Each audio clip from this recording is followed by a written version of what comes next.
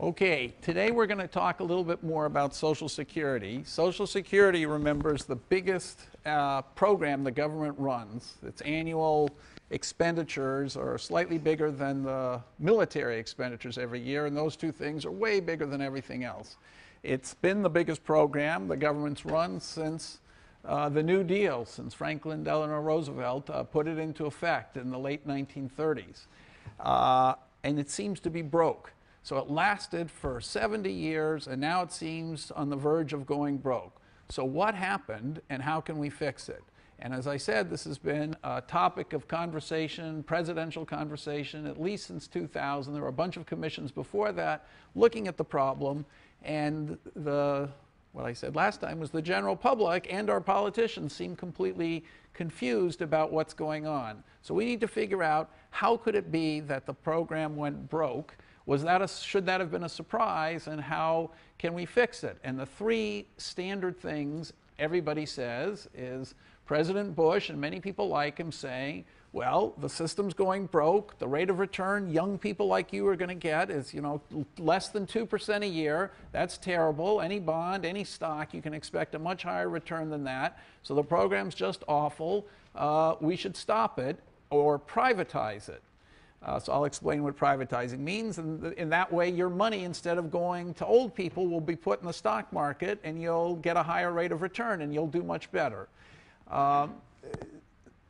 Then a second thing people say is, well, the thing lasted all this time. I mean, what's really gone different? What could possibly have caused the change? It must be those dastardly baby boom generationers like me, who are headed towards retirement in another 20 or 30 years, and they're going to bankrupt the system. There are going to be so many of those old geezers hanging around needing to get paid that young people like you won't be able to carry the burden.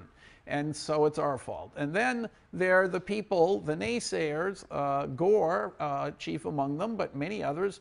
Obama now similarly saying slightly similar things, saying, well, privatization doesn't make any sense. It's logically impossible, because if you take the taxes that the young people are paying and tell them, those Social Security taxes, they can invest in private accounts, the stock market with their own name on it, then how are we going to give money to the old people now? So you'll just be screwing the old generation. So privatization is impossible.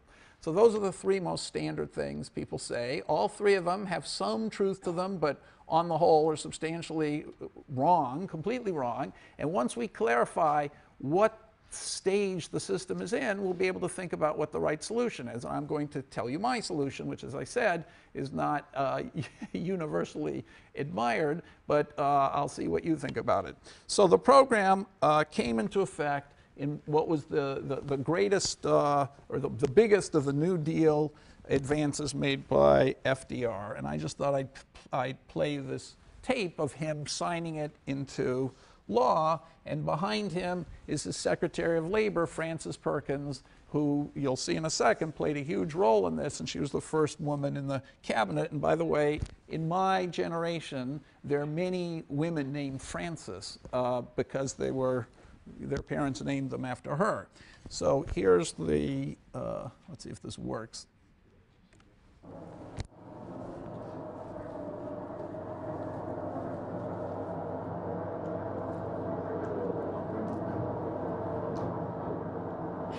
Today, a hope of many years standing is in large part fulfilled. The civilization of the past 100 years, with its startling industrial changes, has tended more and more to make life insecure. Young people have come to wonder what would be their lot when they came to old age. The man with a job has wondered how long the job would last. This Social Security measure gives at least some protection to 30 million of our citizens who will reap direct benefits through unemployment compensation, through old age pension, and through increased services for the protection of children and the prevention of ill health.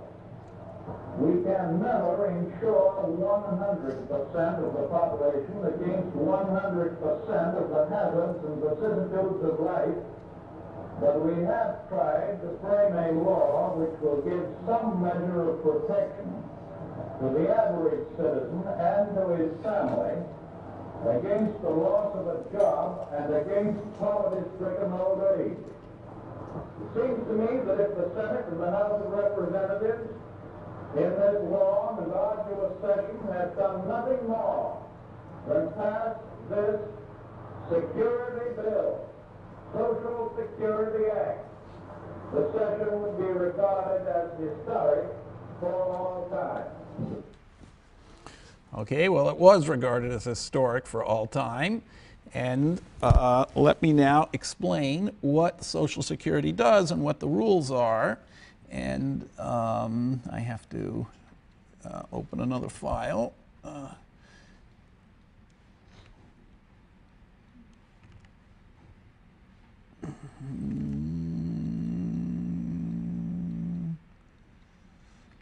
forgot where I put, I hope it's, I wonder whether it's, sorry, I opened the wrong year, I see. I'm living in the past.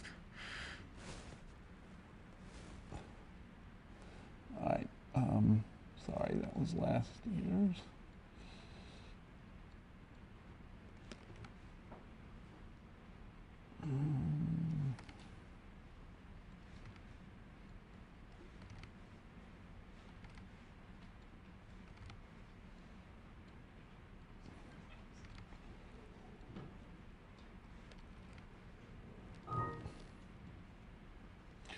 Okay, so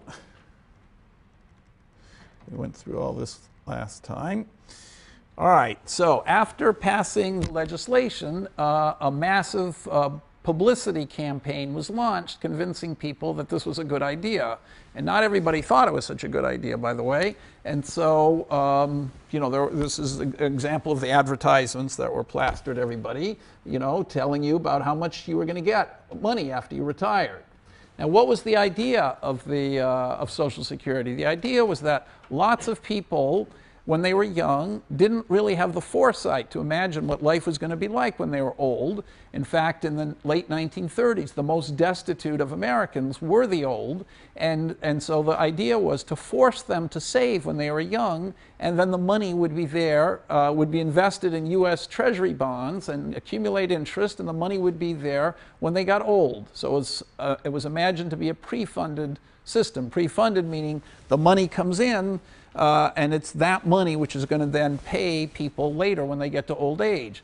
And the idea was you were going to collect enough taxes so that when you got to be old, you would get 40% every year. You would be receiving, the average person, recipient, retiree, would be receiving 40% of the average wage of the average young worker.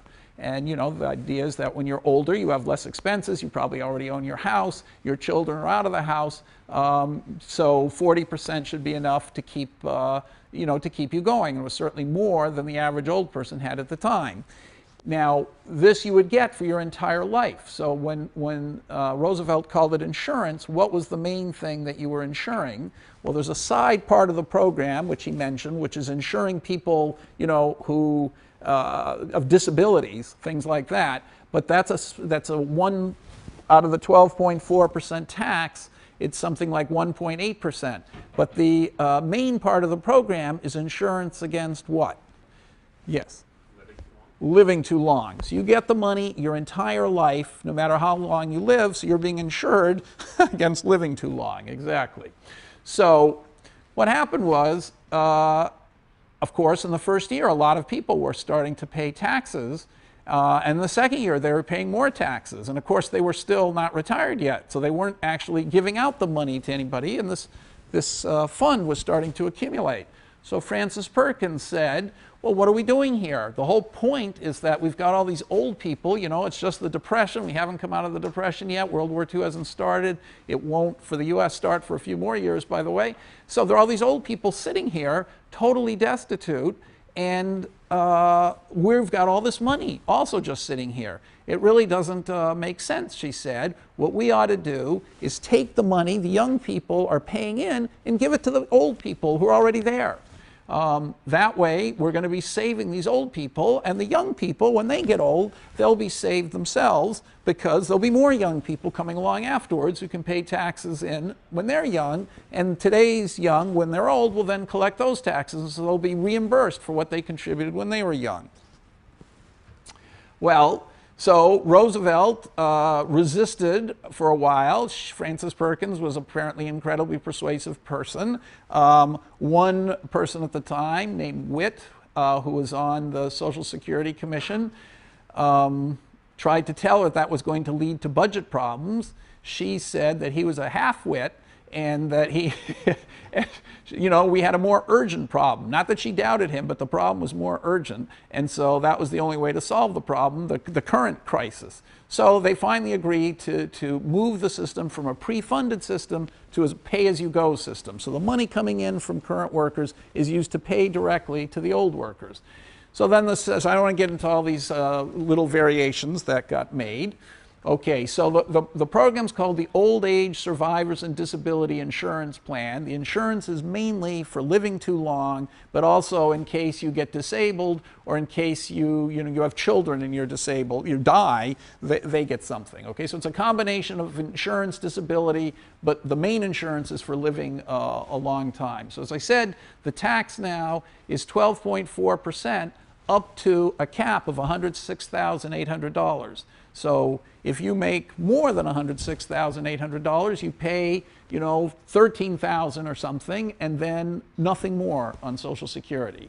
Okay, so the Social Security tax stops at $106,800. So, you know, the income tax, you know, I'm losing track of what it is and whether we're going to go back to the old one, but let's say it was 38%, 39%, something like that. If you had to pay that income tax and on top of it pay Social Security tax of 12.4%, you'd be over 50% taxed. So needless to say, some of the people who think we can solve our Social Security problem by eliminating the cap would be imposing a gigantic marginal tax rate on a lot of people who don't have a marginal tax rate. So who have an already high marginal tax rate, that would make it sky high. So that's been resisted. So 94% of workers are below the cap anyway. So we're talking about the top 6%, most of which you'll be in that top 6%. So you won't have to pay on the margin Social Security tax. Now, so there's the taxes, 12.4%, and then there are the benefits. Now, how do the benefits work? How are they determined? Well, so the taxes, I said, you just take your income below $106,000 and you pay 12.4% tax. So how do the benefits work? This is a little bit complicated, but it's actually a very interesting plan. What they do is they look at your entire lifetime earnings. You're not going to get benefits till after you retire, so you've got your whole life history behind you, and they say, let's look at every year what the fraction of your wage was relative to the economy-wide average. So it's your relative earnings. So when you're young, it's probably going to be 0.8, 0.9. If you go to Yale, it's probably going to be 1.5, 2, you know, soon thereafter. All right, now, okay, and it might get even higher. But anyway, so that's the relative earning you have every year. So then they say, let's average your 35 best relative earning years and just divide, you know, take the sum, divide by 35. So what is your average lifetime relative wage? You know, for the average person, it's going to be 1. For some people, it might be 0.8. For some people, it might be 2 or 3 or 10. Okay, now the first, so all right, so you've got your average relative lifetime wage. What do you make when you retire? Well, when you hit an age, which, you know, they're adjusting now, but it used to be 65. When you hit 65, they compute the average wage in the, when you hit 65, you're going to be paid a fraction of the average wage in the economy when you're 65. Okay, so what is the fraction that you're paid? Well, that depends on what your historical average wage was. So let's just see what the function is. So if your average wage was 1, equal to the average wage of the economy your entire, you know, over those 35 years, so you're the average guy, then you get, you see that's near 0.4, it's actually 0.44, so you get 44% of the average wage at the time you retire. Okay, if on the other hand you made 10% of your relative wage historically was 10% of the average wage in the economy, you would get 9% of the average wage at the time you retire. So you can see that this is what's called a concave function, just like our utility function is diminishing marginal returns. So it means that if you're earning very, little through your life, you're going to get a much better deal. You're going to be paid, the ratio of relative wage historically to what you get of the young people's wage is going to be 0.9, then the slope drops to 0.32, then it drops to 0.15, and after you're double, it's actually I think 1.99, after you're double the average, if your historical average wage was more than twice the average wage in the whole economy, doesn't do you any good. Might as well have been twice. If it's 4 times, 10 times, you don't get any increase. Okay, so you can see why it makes some sense to have a cap to the taxation, because people who are making 10 times the average wage, let's say they're making $1 million nowadays, they aren't going to see any benefit from having contributed so much to Social Security. Their benefits would be just the same as if they only made $200,000 a year. So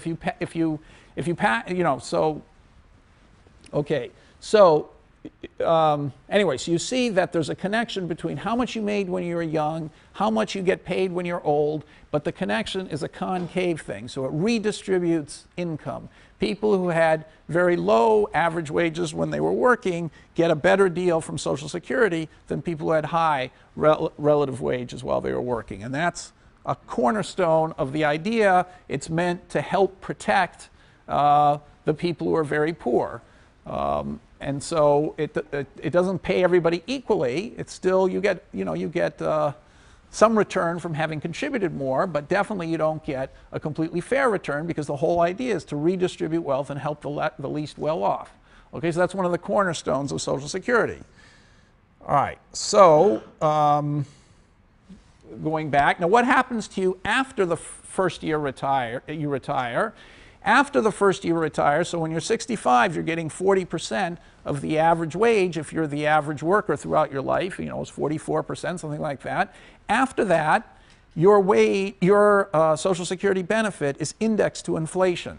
So it grows at the rate of inflation. The wage is probably growing faster than the rate of inflation. So as you get to be 75, 80, and 85, your average your benefit is, down to 36% of the average wage of the workers when you're 85, but it starts off at 44%, assuming you were average your whole life. It'll be 44% and gradually decline if wages grow faster than prices.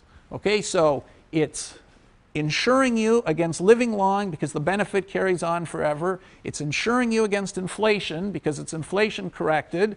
It's, in a way, insuring you against feeling like a loser, because you're always going to get start off with a fraction of the new average wage. So if your children, if the whole country grows incredibly fast and your children are incredibly wealthy and getting high average wages, and every young person's making a lot, the old won't feel totally left out. They'll be, keeping up with them, 40% of them anyway. And similarly, if the young have a horrible time and aren't making very much money, the benefits to the old also go way down because they're getting 44% of a much lower number. So it's every generation in it together, and redistributing wealth from the richer to the less rich, protecting you against long life, making sure that you have some money no matter how long you live.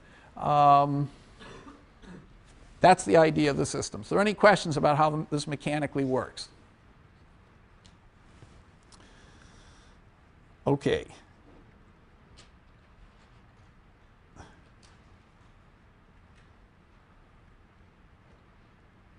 Okay, now it's very hard to do this in the market, by the way. If you wanted to, for example, now think to yourself, oh, I'd like to protect myself against my old age, and I'm 3 years out of Yale and I've fallen into an incredible job that's paying me a huge fortune, and I might want to retire early and be a writer the rest of my life, and you can't easily find an annuity in the private market that's going to tell you that, you know, when you hit 65, it'll continue paying you for the rest of your life. You can actually find them, but they're incredibly bad deals. Okay, and the reason that they're bad deals is that the people who would have to, you know, take the money now and give it back to you when you're old, first of all, you have to worry whether they're going to be around and still be able to pay you when you get old. And secondly, they're worried that, you know, the only people who come to them are people whose families live, you know, 100 years, and so they're going to have to pay a lot longer than they would for the average person. So they're afraid of getting a bad selection, that is a selection of super healthy people wanting to make that deal, and so they basically assume you're going to live to 100, and so they're giving you a very low annuity year by year. So Social Security is doing something that is very hard to obtain in the market. Okay, now, so what went wrong? Oh, I should say a couple other things about it, so, some other interesting things. You can choose to retire early if you want. So if you retire before 65 and you want to get your payments starting earlier, they say, okay, you can do that, but we're going to cut the payments every year, and they make some actuarial calculation so that it's fair, you know, based on how long the average person lives. So if you start at 63, you get 2 extra years, but they know if you live the average amount of time, you know, how much to cut it down so that on average you'll get the same amount as if you did the normal thing retiring at 65. They've actually raised this age to 67. Okay, now another thing is the spousal benefit. This is actually quite amusing, I think. So I had a secretary 20 years ago who got married 3 times, and so she consulted me about this. So if you're a spouse, you know, traditionally one of the spouses wouldn't work, typically the woman, and so the wife has the right to 50% of her husband's, or the husband has a right to, you know, one spouse has a right to 50% of the benefits of the other spouse just by virtue of being married or having been married. So the rule is that if you've been married for more than 10 years, then you can either take your own Social Security benefits, or if they're bigger, you can take 50% of your spouse's. And if you've been married to several different guys and you're not married to any of them anymore, you can pick the guy who had the highest income and get 50% of his amount. So she had to she tracked down she tracked down her first husband she hadn't talked to in 30 years, and anyway, so okay, so, and there are a bunch of other rules, but anyway, that's not really the heart of the matter. The heart of the matter is, okay, so just to give you an idea of the size, this was in 2005. Okay, so, you know, 157 million workers are paying into it. There are 48 million beneficiaries, and okay, so, you know, it's a gigantic program. So imagine the cost of keeping track of just who's alive, you know. When somebody dies, they're supposed to stop collecting Social Security. How do they know that the guy's died? I mean, that by itself is not an easy thing to keep track of. They have to send the checks to everybody. Somebody moves, they have to figure out where to send the check to the new address. They have to get the taxes. They have to make sure people are paying the right amount. It's a huge thing involving, you know, basically the entire population. You know, there are a couple 100 million people almost either getting taxes, paying taxes, or receiving benefits. You know, over 200 million people. It's an incredible amount of paperwork and moving stuff around and figuring stuff out. And so, how much does it cost? How much money do they waste running the whole thing? Less than 1% of the benefits. Okay, so it's one of the most efficiently run programs, maybe the most efficiently run program government has ever devised. So it isn't that the thing is going broke, as you might believe listening to George Bush, because somehow they're pissing away the money and just losing it. That's not the reason. Something else is happening, because they don't waste much money running the program. Okay, so this just gives you an idea just of the size of it. So this is 2005. So you have to add, you know, 20% or something, or 15%. So the benefits, the contributions, $593 billion. Remember, there's a tax rule of 12.4%. Then you have to pay out the benefits, which is some other rule depending on what you earned in the past. So there's no connection between the two. And in fact, the contributions are bigger than the benefits. So the surplus, the trust fund was growing. And, you know, look at the administrative expenses. Tiny, and there are some, you know, the railroad, when the law was first passed, railroads were in trouble, and so, you know, in order to get some senator to vote for it, they had to hand money over to the railroads. So anyway, something's going on with the railroads. But the other, the other benefit is the trust fund, you know, makes returns because it's a $2 trillion trust fund. It was a little smaller than that in 2005, so it's earning interest. That's part of the extra returns. You see why the surplus is quite big now, but it's headed to be quite small. Okay, so now what is the argument about? What is the crisis of Social Security? What do the Democrats and the Republicans say? Well, you've just heard what the program is. You know, how attractive do you think it is? And do you really think it's such a good program?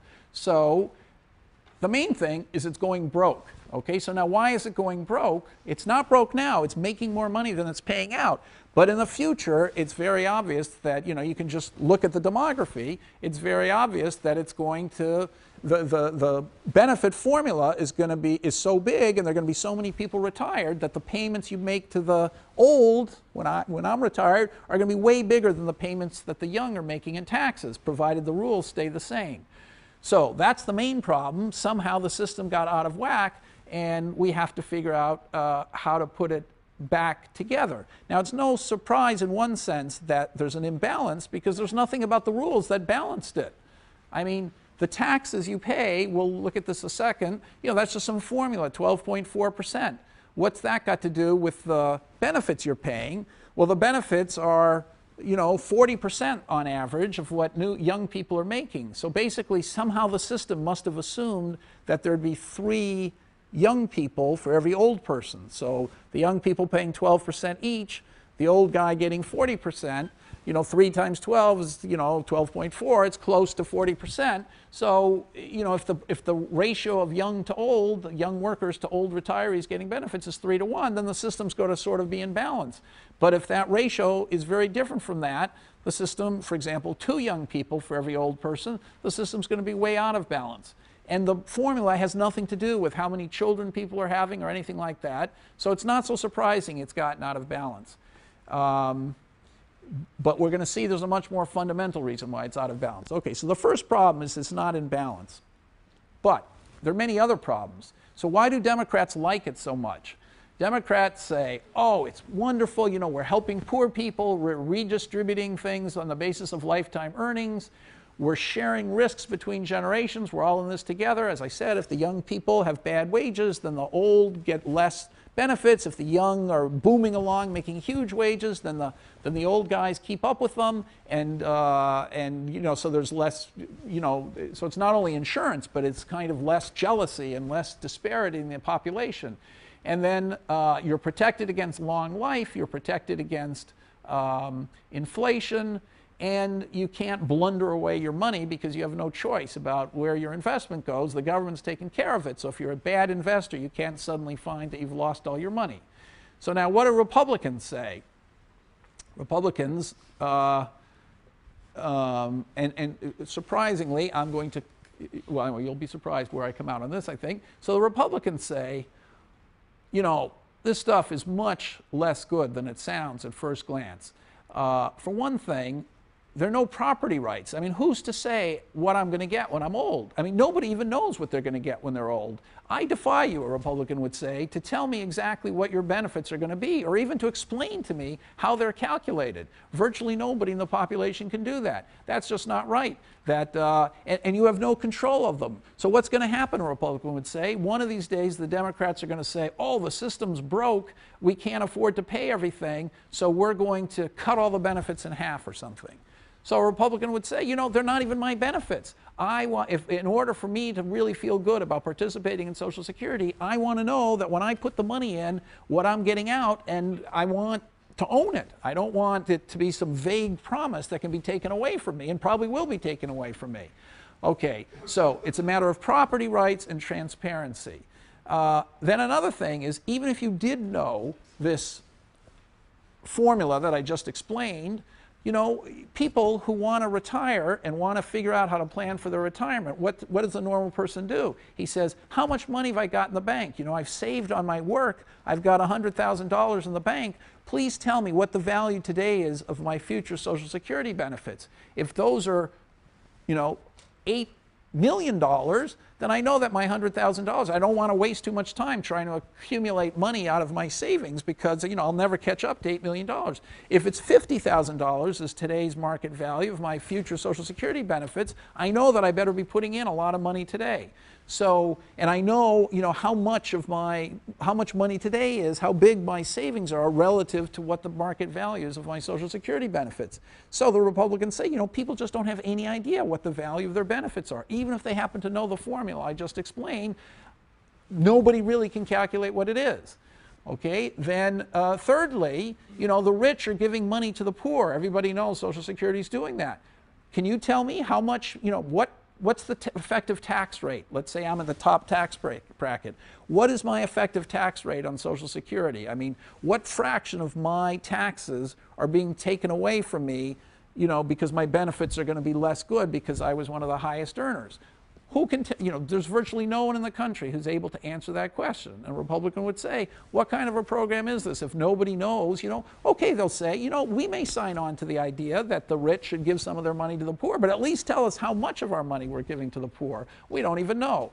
Okay, and then the Republicans say, we'd like equity-like returns. Why is it, this is what George Bush said, why is it that our returns are going to be 2%? I'd like to know that my money is being invested in the stock market and earning a really, what I could get in the stock market. I mean,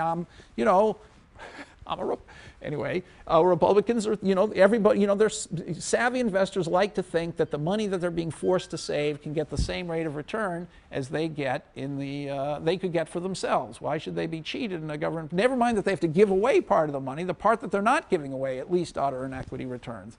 And then there's the Republicans tend to think that choice is a good thing, not a bad thing. And so if you let people decide how to invest, it'll be better. Be better for them than if you, even if some of the people make mistakes. Okay, so those are the two, maybe some of you can add some other criticisms. Yeah? Wouldn't any system that insures against living longer than expected, Yep. an annuity type system, have that problem of transparency where you'd be unable to calculate the present value because you're unable to predict how long you live. So any system that successfully performs one of the functions that Social Security is supposed to perform, that's just an inherent issue. Yes, so no, I don't think so, because, so his question is, since we don't know how long we're going to live, how can you, and the program continues to insure you for your entire life and pay you for your entire life, how can you figure out what the market value of that is? Well, the fact is, there is no general market you can look, so you're right, there is no general market you can look at now, today, that will tell you, suppose we pay, a fixed amount of money for the average person in the economy, what's the present value of that? However, that doesn't mean we couldn't have a market like that. And so my solution is going to involve precisely a market like that.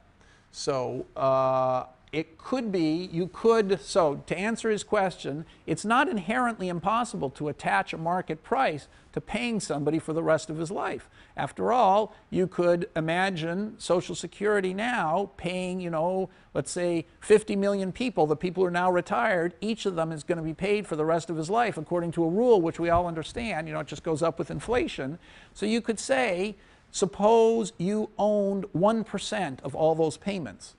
What would the value of that be? You could trade a security like that. Somebody could say, I want to buy today a security that gives me 1% of all the payments everybody's going to get. Or it could be 1% of all the payments every 70-year-old today is going to get from Social Security. That's a well-defined thing, and it could trade in the market. You're going to see that the market, as soon as we start talking about this, there are an incredible number of derivative instruments, they're called, that trade in the market. That could be a new one, and then there would be a market price. So you're going to see when I propose my plan that involves something like that. Any other questions about the rules of Social Security or whether you think they're bad or good for some other reason? I've tried to list the ones that struck me as the most important. Yeah. What does it mean by a return? Doesn't it mean that you invest in government bonds and then you get back taxes from another part of the government? Equity-like returns, is this what you're referring to? How would you even define a return? Isn't the interest you're getting just taxes from another part of the government? Okay, so if you you can always do this calculation, which which has historically been done. I'm going to show you those numbers in a second. You can always look at how many let's take someone my father's age. My father actually died, but a couple years ago, my father, he could look back at his whole life and he could look at how much money he paid in Social Security taxes when he was young, and then he could look at what benefits he got every year until that point, and let's say it was day after he died, I could look at what he got every year till he died. So then I could just, that's just a sequence of cash flows. We know how to calculate the internal rate of return of that sequence. That's his rate of return. Okay, and I showed you in the graph a long time ago that that was actually done historically. We've done that. Leimer did that here. He did that for every generation, every birth cohort, the average person, what their return was. And you see it was very high to begin with, and it become pitiful. And if you forecast the future, for you, it's going to be less than 2%. So Bush is saying, why should you, young Yale undergraduate, why should you be satisfied with less than 2%? If instead of paying those taxes to Social Security, you put them in the stock market, you'd get lots more than 2% probably. So why be satisfied with 2%? Okay, and Gore would say, well, now that we've got this pay-as-you-go system, you can't possibly put it in the stock market because then the old people aren't going to get it. So, okay, any other questions? Any other reasons you think the program is good or bad? Social Security, should we get rid, what's your feeling about whether we should get rid of it or not, or privatize it or change it? Yeah.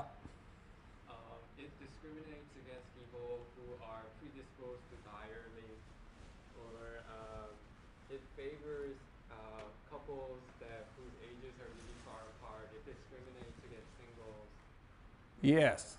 Okay, so he's saying other problems with Social Security is that it discriminates.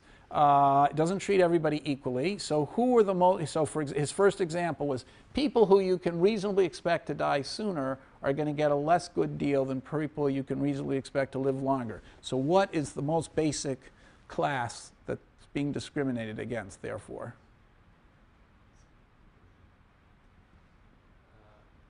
Who among you can you predict are going to live less long than others among you, at least historically?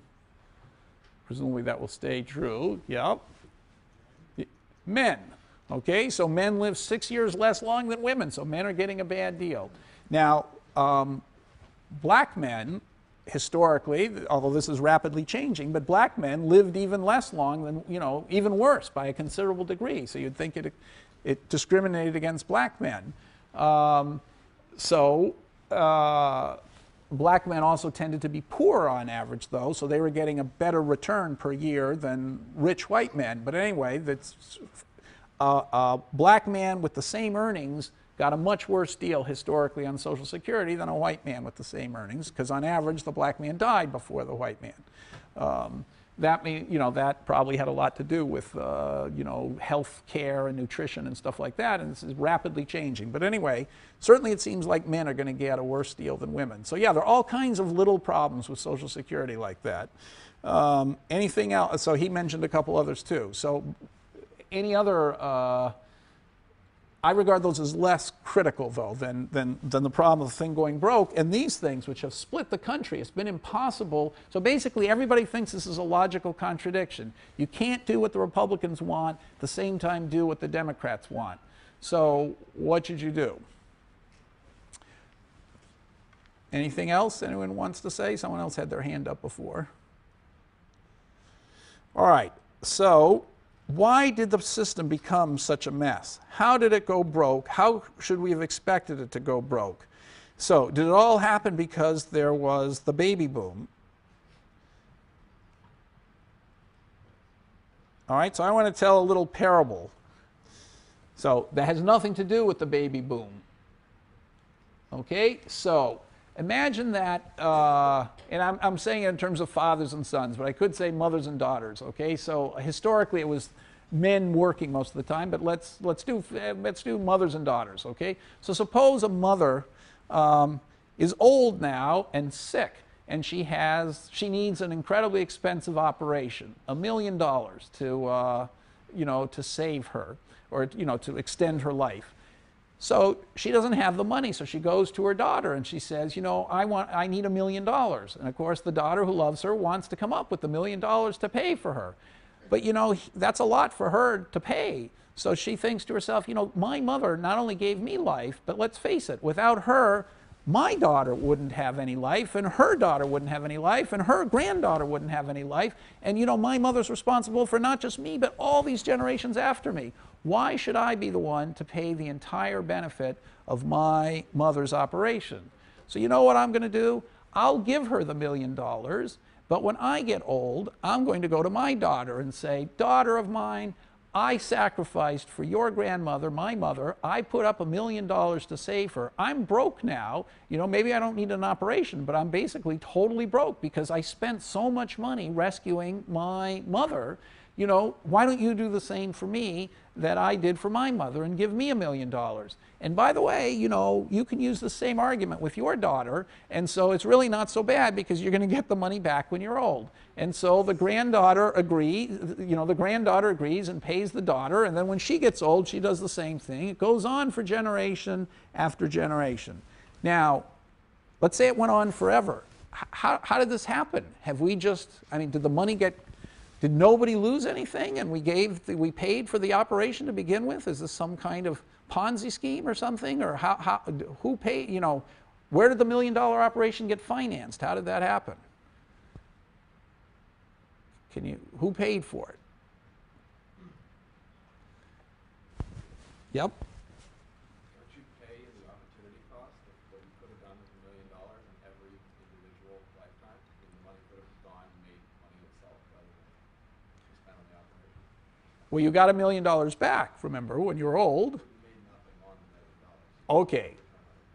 Exactly. So that's the whole point. The point is that the dollar paid, so just to repeat what he said, the dollar, in case you couldn't hear it, the first daughter paid $1 million when she was young. Yes, she got the $1 million back, but when she was old, and that's a long time later. So for that whole time, she made a 0% interest. Now maybe the interest rate was, let's say, over that many years, we're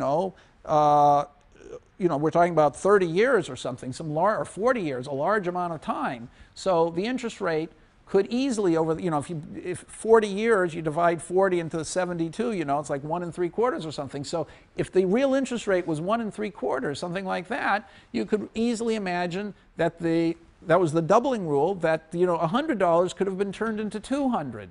So the first daughter, who took her $100, could have had $200 by the time she was old. She only got $100 when she was old. So in present value terms, she gave up $100 when she was young. She got, in present value terms, $50 when she was old. So she gave away $50. She paid for half the operation. Now, where did the rest of the $50 come from? Well, the granddaughter gave $100 when she was young, got $100 when she was old. So in present value terms, she also lost $50, exactly the same amount as the first daughter. She gave up the same thing. Her contribution was just as big. Of course, it came a lot later. So in present value terms, at the time of the operation, the granddaughter's contribution is discounted twice. So it's a half of a half. So she only contributed, in present value terms, $25 to the operation. And then the great-granddaughter, she herself looks at it as a $50 contribution, but from the point of view of the original operation, it's discounted 3 times, so by 8, so it's 12.5. So 50 plus 25 plus 12.5 plus 6 1/4, blah, blah, blah, forever, adds up to the 100. So basically, this parable shows how a daughter could share the cost of her mother's operation among all the descendants, pay completely for the operation, with each generation making the same contribution, the same sacrifice. Of course, the generations who make it earlier are helping the mother more, but the point is every generation has made exactly the same sacrifice and paid for, and that's how the original mother's operation got paid for. Okay, now what happens in generation 10? The great-great-great-great-great-great-granddaughter is going to say, you know, I never even heard of this original mother. I couldn't care less about her operation. It wasn't a very good operation anyway, because she died 3 years later because medicine was so bad at the time. So, you know, why should I be paying my contribution to that original mother's operation? Yes, I know that she's responsible for my life, but, you know, I don't know anything about her. I don't even know her name anymore. How come I have to keep paying for it? So I just want to stop. Now, why is it going to be actually difficult for that generation to stop? You know, I just don't want to give my money to that first generation. I couldn't care less. Let's stop right now. Yep. She's not giving the money to like the great-great-grandmother. She's giving it to her own mother. Exactly. So you can't stop just in the middle, because it's like the gift is being reenacted every generation. So the new generation that stops, you know, even if they understand where the whole thing began, they're not going to screw the original mother. They're going to screw their own mother, which they probably don't want to do. So they're not going to want to stop the thing. Okay, so that's what, okay, so to say the parable very shortly, the first generation that got taxes, got benefits without contributing anything, that was a huge amount of money that they got. Every generation after that lost money, but that was all, you know, a way to pay the first generation, and you can't stop the cycle without screwing your own parents. And so it's very difficult for the thing to be stopped.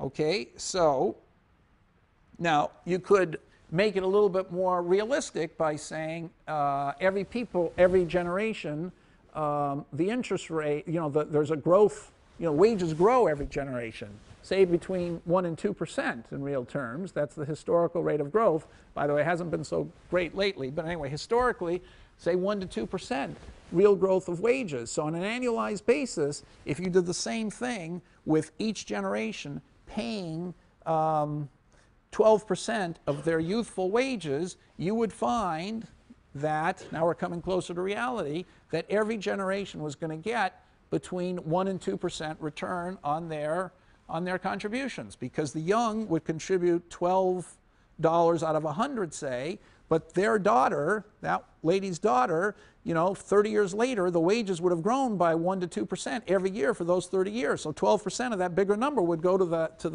that daughter, and so there would be a rate of return between 1% and 2%. And that's exactly what Bush and everybody else is predicting. So now you understand where the 1% to 2% comes from that you're going to get. If the population is stable, the ratio of young to old, the rate of return on Social Security is going to be equal to the rate of growth of wages. So it's not zero, as in the first parable, because wages are actually growing. It's between 1% and 2%, which is a bad return compared to the rate of interest. And that's why every generation is losing. Okay, so let's do one more thing. So the baby boom. Does the baby boom make things worse or better? Okay, so how can you think about it? See, this is so simple-minded to think this way. It's amazing the public is so confused about this. So suppose you have a baby boom generation. So you're going on with all these mothers. We're back to the mother and the daughter with, 1 million. And so let's say there's one mother, one daughter, one person in every generation. All of a sudden, there's a baby boom generation. But of course, to be old, you have to be young first. So let's say in some generation, after a bunch of times, there are 2 daughters instead of 1 daughter. They're each paying, there are 2 daughters instead of 1 daughter. So each of them is now going to pay, if the tax rate stays the same, and the young daughters now each pay 1, okay, the mother who's alive then only needs 1 when she gets old. So two daughters now have 1 to contribute. So half of their money goes to paying off the mother when she's old, just like it would have usually happened. But the baby generation, because it's young first, that means when I was young, my generation was making a huge amount of money, paying a huge, doing it now. That's why there's this surplus. There's this gigantic surplus being put into Social Security. And so when my generation gets old, the dollar that didn't have to go to the mother because there was an extra dollar there, that could be earning the rate of interest. And so at the end, when we get old, there are going to be 2 of us, and there's only going to be 1 child next generation to contribute 1, and we're going to be expecting 2. But see, the 1 that was put in when we were young has now grown to 2. So you've got 2 there plus another 1, that's 3. So there actually should be a surplus, not a deficit. Did you follow that? Did that go too fast? So I'm saying that, you know, every generation, you give 1, you get 1. You give 1, you get 1. You give 1, you get 1. All of a sudden, there are 2 people, so they're each giving 1, so none of them is worse off than before. When they get old, they're going to need 2, and you've only got 1 person contributing. So here's the baby boom, you know, double the size of all the other generations. So, but, you know, when they're old, it looks like a problem. Who's going to take care of these people? There are not enough young people to take care of them. But remember, they were young before they were old. So since this mother only needs 1, and there are 2 of these daughters, the extra 1 could be invested, and the 1 that's invested is going to make a rate of return and become more than 1, like close to 2.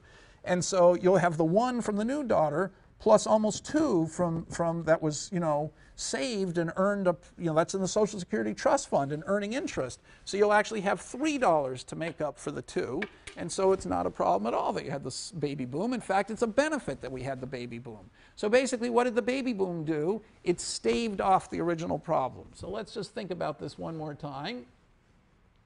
Suppose that you have a slightly more realistic example, the kind you're going to do in the problem set. So suppose that you've got people live from 20 to 80, and they pay taxes and work from 20 to 60, and they retire from 60 to 80. Okay, and everybody's paying $12 in Social Security taxes when working, and there's a 0 rate of interest, and they're getting 24, well, maybe I have a rate of interest, they're getting $24 when they're retired in benefits. Okay, so the system balances every year, because in every generation, so look, these are the birth years, the thing started, you know, in 1938, and then they collected taxes for a little while, and then they you know, Francis Perkins got in action, and so they decided to go to pay-as-you-go. So let's just assume it started pay-as-you-go from the very beginning. So in 1940, so you see in 1940, the people who are 60, the 1880 generation, would have 2 decades to live. So these guys, oh, I'm sorry, I never put this, not that it mattered, but would have been a little better. So these guys, you know, the 60-year-olds and the 60-year-olds here are, and these 70-year-olds, the 70-year-olds and the 60-year-olds are collecting money. Now, the original start of Social Security was a little fuzzy. They didn't want to pay people who had never contributed, but so these 70-year-olds weren't really getting anything. But okay, let's just keep for the simple steady state. So the point is, the 60-year-olds are collecting $24. The 70-year-olds are collecting $24, and each of these generations, the 50, 40, 30s, and 20s, they're all paying $12. So the contributions are exactly matching the benefits. So the system is perfectly in balance. Okay, now what happens the next decade? You've got the new 70-year-olds, it's this next generation, plus these guys who have now turned 70, okay, who had been contributing before. Now they're in their 60s. Sorry, they're in their 60s. These guys are in their 70s. These guys are in their 60s.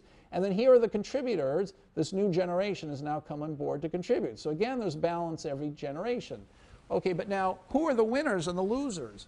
Well, you know, it's much worse than it sounded at first glance, because people live longer than 1 year. So you see, these people in the 40s, all these guys were gaining. So this generation of 1870s, they have almost an infinite rate of return. They made no contributions. Okay, these guys, they also made no contributions, and they're getting huge returns because they're getting them, you know, 20 years of returns. But it's worse than that, because when we go to the next generation, these guys, they actually contributed when they were in their 50s, but that wasn't very long before they retired, and they got, you know, they got $24 of benefits, and $24 of benefits having only paid $12 of taxes. And of course, this came later, but 48 compared to 12, they got a gigantic rate of return. Well, you go to the next generation, and they're making out like bandits too, because they only contributed twice. Okay, so in the 40s, a bunch of people were making money, getting benefits who didn't make any contributions. In the 50s, a bunch of people were getting benefits who made no contributions. In the 60s, there's still people getting benefits who made no contributions. It's not till you get to the 70s, 40 years, or the 80s, what am I talking about? The 80s, once people are fully retired, have made 40 years of contributions. So from 40 to 80, it's not until the 80s that the people who are getting benefits were all people who fully contributed. Okay, so all these people were getting an incredibly good deal. We had 40 years of people getting, extra returns. So if you just do the distributive law of arithmetic and you realize that although these things go off to infinity because they're discounted, you can sum them in either direction. You can sum down the columns, okay, and that's always zero. The benefits and the contributions always net to zero. But therefore, if you add up the rows, which is what each generation gets, they also have to add up to zero. But you see, there's so many original generations. This one got a huge benefit. This one got huge benefits. The present value of their contributions relative to their benefits is incredibly positive for that generation. For this generation, it's still incredibly positive. Remember, this is 12-12 and this is 24-24. For this generation, it's probably still positive. Not till you get to here has it become, not till you get to here does something change. So this is a positive number, this is a big positive number, this is a gigantic positive number, and this is a huge positive number. You add up over all these things positives. The rest of these generations have to be negative to just balance the thing at zero. So that's why every generation from here down to here is going to have to earn a negative return. Basically, in steady state, they'd all earn the same negative present value or the same bad rate of return. And there were so many generations that got positive amounts of money. So in today's dollars, can you tell me how much money that we gave away to these early generations? Can you take a guess? Just order of magnitude. So I'm asking in today's dollars, in today's present value dollars. So whatever the number is, you have to assume it grew at the rate of interest since then. So what do you think that is? A couple trillion. Does someone want to guess? It's a reasonable guess, but someone want to make another guess? Just so you get an idea of the size of the program. Does anyone know what GNP is in the country? 15 trillion. Okay, 14 trillion, something like that is GNP. So what do you guess this number is? Okay, it's 17 trillion. So he guessed 2 trillion. It's 17 trillion. So we made a staggering transfer of income to these people at the beginning, and now somebody's got to pay for that. And it's not a trivial thing to pay for, because 17 trillion, if everybody gave, every corporation, every person in the whole country gave away all the money they made for a year, we still wouldn't pay it down. Okay, so that's a big amount that's hanging over everybody. Okay, and that's what the Social Security problem is. We gave away so much money at the beginning. If we keep the system in balance, we have to gradually give all the money back. And we can't stop it, because then some old guys are going to get screwed. So there's no way of stopping the thing. And each generation has to lose. So the reason why you're getting such low rates of return is because the system was designed. Frances Perkins knew what she was doing. She wanted to help all those old people in the 40s. Now, she was out of power in the 50s and 60s, when we were still helping all those people. But the point is, it was a tremendous transfer of wealth to the retired generations of that era. And that's the reason why everybody's getting such a bad rate of return now. It's not because the money's being lost or thrown away. Okay, so what I'm telling you now is not controversial. I don't think many people understand it, but it's, everyone who does understand it agrees with it. When we come to my solution, they're not going to agree. But anyway, so what I'm telling you, so just to compute, so in the problem set, you have to compute an example. So let's just see how this would work. So suppose, from the point of view of a 10-year-old, just doing the example I did, suppose there's a 15% rate of interest, and you're going to contribute in your $12 in your, so no growth in the economy, so it's $12 all the time when you're in your 20s, 30s, 40s, and 50s. Okay, so what would you do from the point of view of age 10, that's 10 years before your 20s, you're going to contribute $12 in your 20s, you discount it at the 15% rate of interest. You're going to be doing, contributing $12 in your 30s, so you discount it at 15% twice. In your 40s, you're giving up $12. You're discounting it to 15% 3 times. And in your 50s, you're doing it $12. You're discounting it 4 times. So that's the present value of what you've, from the point of view of a child, a young girl looking at what you're going to be forced to contribute over your life. Those are the taxes you can expect to pay in present value terms. Now, of course, when you get old, in your 60s and 70s, you're going to get you can get benefits, $24, much higher than the taxes you paid. But by then, it's 5 decades later, so you're discounting it 5 times. And when you're in your 70s, you're discounting it 6 times. So you have to divide, discount by 6. And so the present value of that is way less than the present value of this. So you see that the loss in present value terms is going to be $11, $11 out of 34, which is what your benefits were. So your loss is something like 34%. So this is just, I just made up these numbers. The actual loss, which I computed for the real economy, is around 25%. So that's how big each generation, a quarter of the typical, so here it's 34%, a quarter to a third in this example of each generation's Social Security taxes are simply being lost, frittered away, and handed, basically used to pay off the debt from the original generation. Okay. Now, if you want to look at the total present value loss starting in the 1930s, you have to, for people born in the 1930s, okay, you have to look at, every generation's losing the same 1195, and so you take the infinite future of generations, and they're losing 7968 if you add up to infinity, and of course that's the gain that was given to the original generations. Okay, so that's the kind of example you're going to work out, except for with realistic numbers.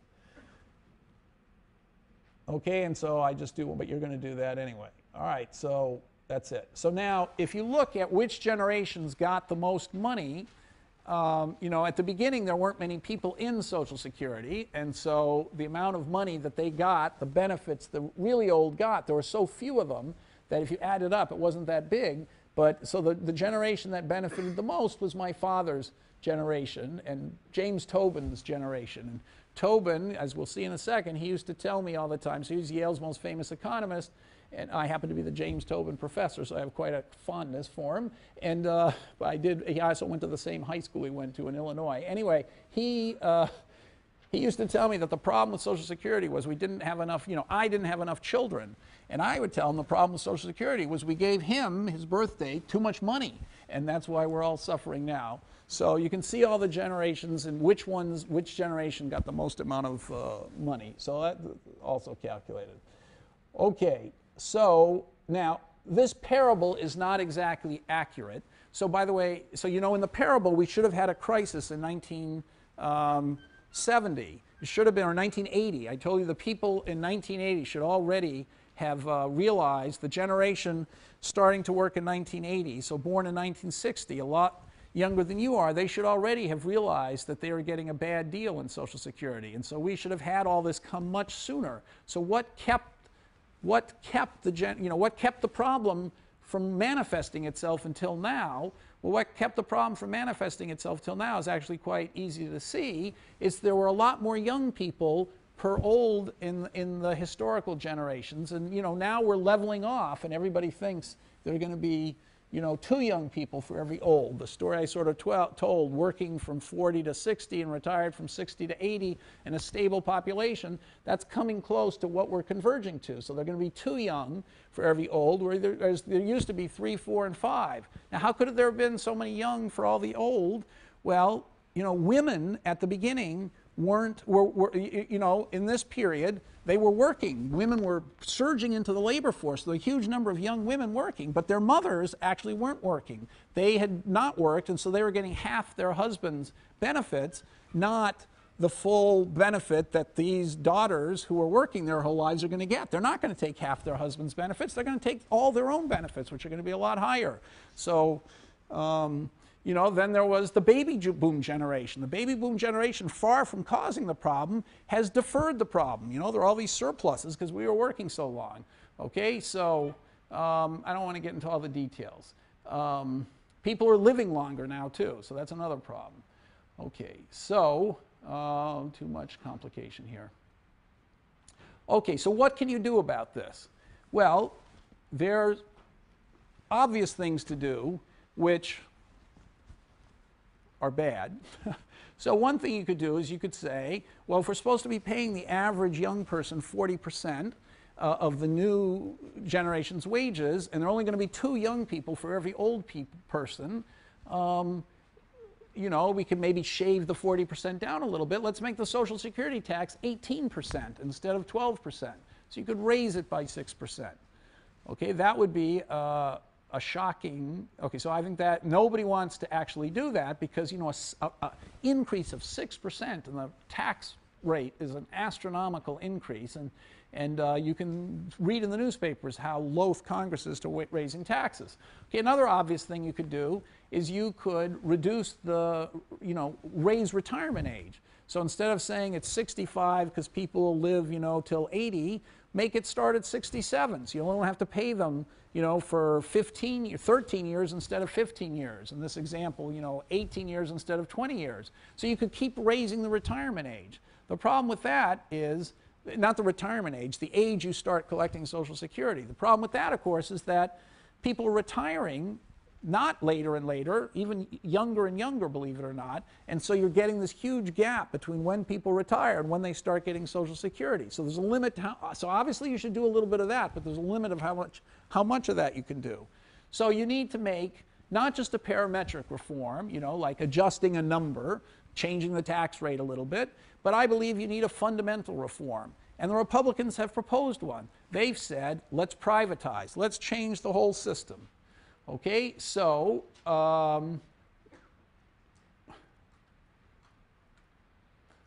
what does it mean to privatize? How are they going to do that? So what Bush had in mind was the following. He said, what is privatization? It involves 3 things. It's the creation of individual accounts, so your name goes on it. So it's your account, your money, and no one can take it from you. It's your money, and your money is what's going to pay for your own benefits, so it's pre-funded. Okay, so it's individual accounts and pre-funded, and it's diversification. You're supposed to invest not just in government bonds, but in the stock market, whatever else you want. So those are the 3 cornerstones of at least the way I've explained them, of privatization. 3 things it accomplishes. It gives you your name on the money. It's your money. That's the money that's going to pay you when you get old, pre-funding.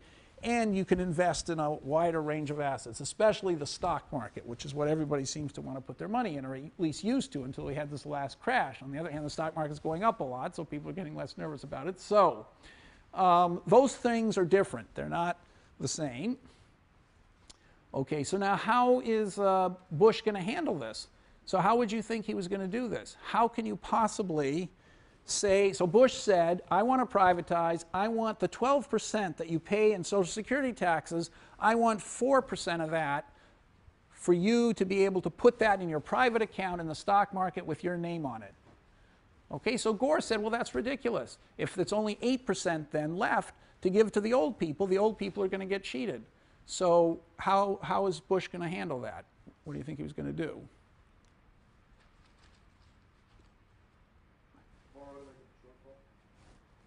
Could you say that again? Sounds right, but I couldn't see. Okay, exactly. So, I mean, I don't know what Gore was thinking, especially since I was supposedly advising Gore about Social Security. But he just said in the debate, that's impossible. You'll just screw all the old people. So, okay, so you're supposed to be giving 12%, 12 here, minus 12 here, and then getting some return over here. And now Bush is saying, I only want to give you $8, and the other 4 you put in your Social Security account, and then you're going to get maybe a much bigger return here, because in your stock market account in Social Security, so you can't take it out. So Bush would say, yes, let people put their names on it, force them to save and contribute the whole $12. Bush agrees that you got to force young people to save because they're not going to do it otherwise. So you put the $4 in their private account, but it's their name on it, and then it grows to some huge number, 20, instead of just doubling by the time they get old. And so that huge account is their money. So that's what Bush would say. So Gore would say, well, if you take these $4 and give it to them, how are you going to, how are you going to, pay the old people who need the 12 right up here? The old people are supposed to get 12. How are you going to give them their 12 when the young aren't handing over the 12 anymore? They're only handing over 8. Well, it's not like Bush and his advisors didn't think about that. That would be a colossal blunder. Of course they thought about that. So what were they going to do? They were going to have the government go out and borrow the other 4. So the government contributes 4 that it borrows. And now, of course, over here, the government's going to have to owe 8 because it's got to pay back the 4 it owed, in 30 years. We're assuming 100% interest over 30 years. It's got to pay back the 8. You're all with me. So where are they going to get the 8? Who are they going to get the 8 from? What? Taxpayers. Which taxpayer? All of them. Everybody. Really? The same people who are paying the Social Security. Okay, these people. So if you chose to take 4 of your dollars out of Social Security and put it into your Social Security stock market trust fund, your personal trust fund, the deal is you have to pay the interest at the end of 30 years. So this 8 comes out of your 20. Okay, so the government, so these people pay back the 8. So basically, to say it in a different way, the way you get to invest in the stock market according to the Bush privatization rules is these people effectively, they're giving the $12 anyway to the old, but they get to borrow $4 and put it in their private stock market account, and then they have to pay back the amount they borrowed with interest, which is 8. But if the stock market does better than the interest rate, then of course they make out better. They get 20 minus 8, which is 12. Okay, so is that clear how he did it? So it's not a logical impossibility. The problem with the Bush plan, of course, is that if the money you put in the stock market earns the same rate of return that you would have gotten anyway, if the stock market earns the same rate of return, 100% over all those years as the bond market, then this private stash you have just goes back to paying off the government debt, and you haven't gained anything in the stock market. You get the same Social Security benefits you would have had anyway. So these guys who opt into the privatization program, let me repeat the Bush plan. If you opt into the privatization program, you effectively do everything you did before in Social Security. You pay your taxes that go to the old people, you get the benefits just like you did before, but on top of it you have the right to borrow $4 from the government, invest it in stocks, and then at the end you have to pay back the government out of your stock market return. So you're betting on whether the stock market is going to do better than the bond market. That's effectively what the plan was. Okay? So it's not a logical impossibility like Gore said. On the other hand, if you don't think the stock market's going to do better than the bond market, you could end up being worse off. You could put in $4 here, get only 6, and then you'd have to owe the government 8. Where is the government going to get the other $2 from? It's going to reduce your Social Security contributions by 2. So that's the government plan. Okay, so in the problem set, I gave you 3 problems. You can only do 2 of them now. The last one I didn't get far enough to have you do, so just do 2 of them. And I'm going to give my own plan next time and also do a little mathematics. It's going to turn out that it's quite interesting to math this up a little bit.